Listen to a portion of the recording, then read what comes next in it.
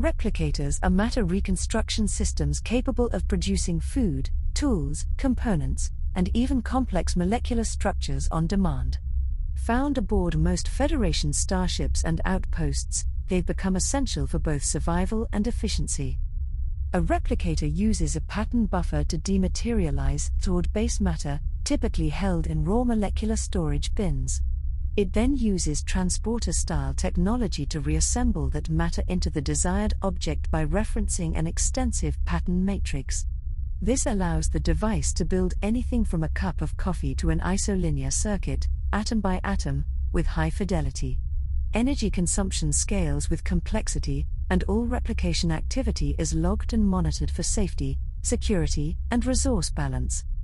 Replicator technology evolved from early transporter systems in the 22nd century. Initial versions were limited to basic shapes or nutrient pastes. As matter-energy conversion became more refined and pattern storage improved, replicators expanded into daily use.